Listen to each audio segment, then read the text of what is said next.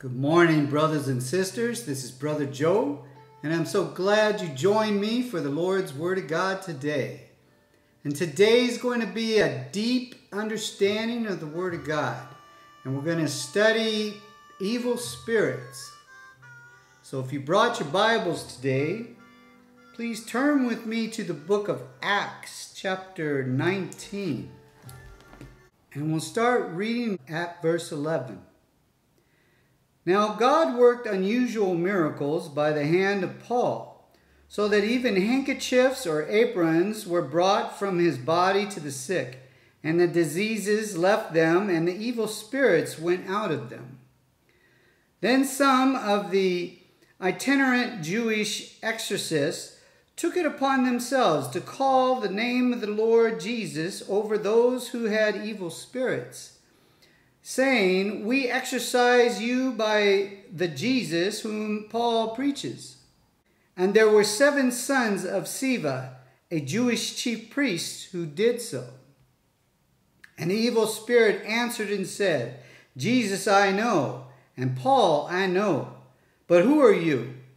Then the man in whom the evil spirit was leaped on them, overpowered them, and prevailed against them, so that they fled out of that house naked and wounded. Essentially, they beat these 7 men up. That evil spirit that was in the man.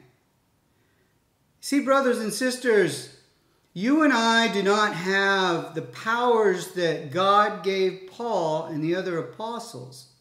He gave them overwhelming amount of the Holy Spirit, which is power, to cast out demons and perform all kinds of miracles, so the kingdom, the furtherance of the kingdom of God, could prosper in the early church.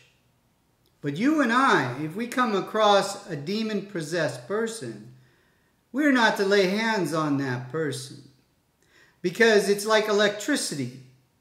That evil spirit could come out and come into you.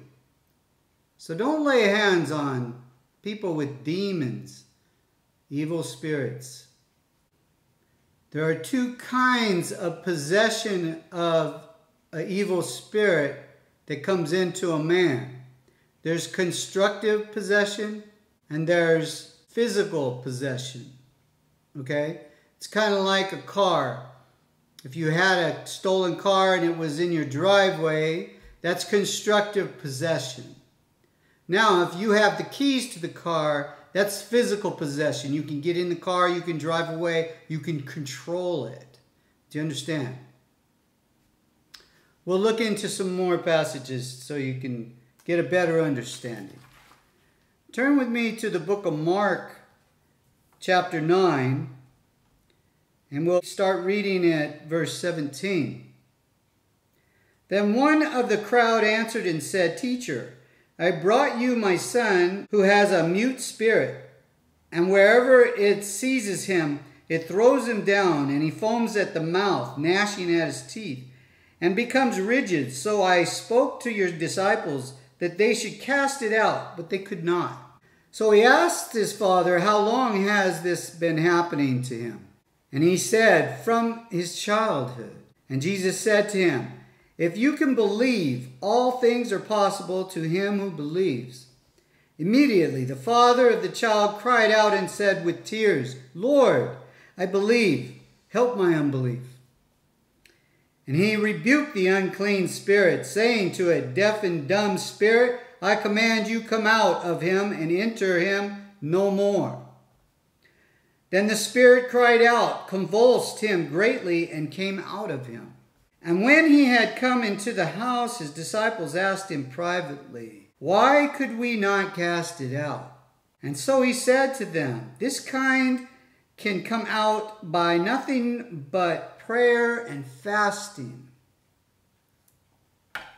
So brothers and sisters, if you know of somebody or you come across somebody who is devil-possessed, he has an evil spirit, one that makes him convulse,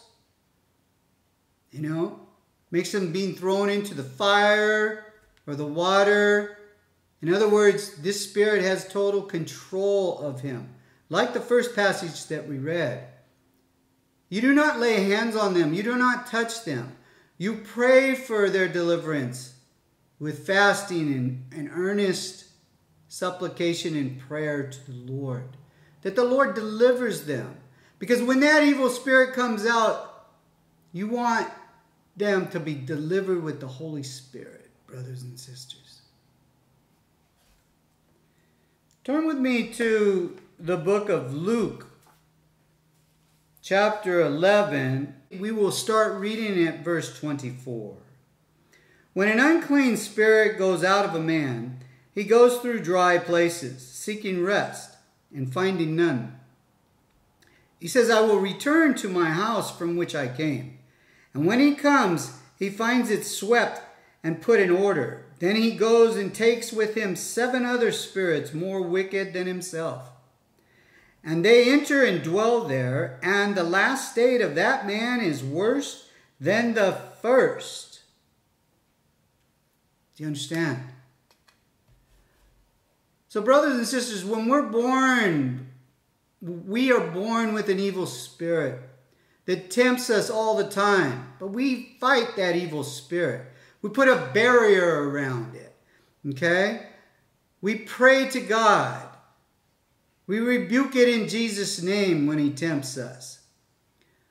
We fast, we pray, we sing worship songs of Jesus in our mind to get him to flee.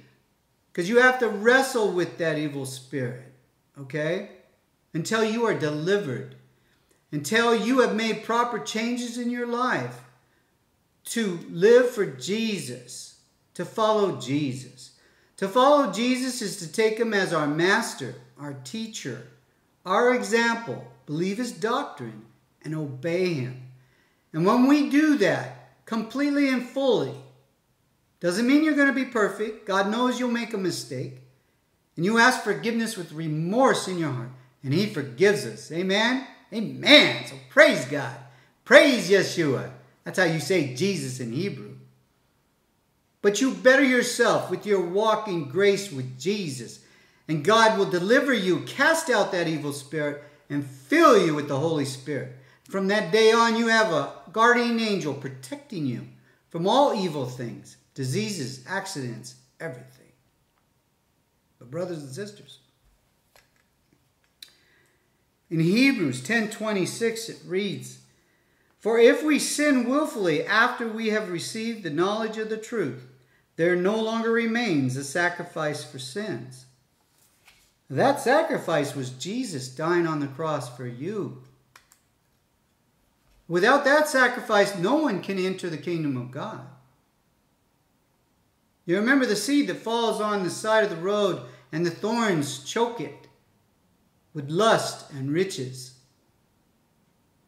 Remember the prodigal son, right? That can happen to you if you're not diligent in walking with Jesus, following Jesus, emulating Jesus every day until he comes for his church, that virgin church, and be part of that virgin church and go up to meet the Lord in the sky. Amen?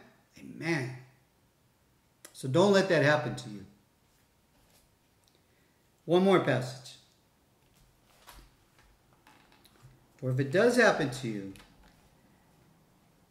in 2 Peter chapter 2, reading from verse 20, For if after they have escaped the pollution of the world through the knowledge of the Lord and Savior Jesus Christ, they are again entangled in them and overcome, the later end is worse for them than the beginning. For it would have been better for them not to have known the way of righteousness, than having known it, to turn from the holy commandments delivered to them. But it has happened to them according to the true proverb, a dog returns to his own vomit. You've seen that, right, brothers and sisters? So don't be a dog. You be a servant of Jesus and follow him every day of your life. And make him your master, your teacher, your example. Believe his doctrine and obey him. And we'll all be with our Lord and Savior someday forever and ever. Amen.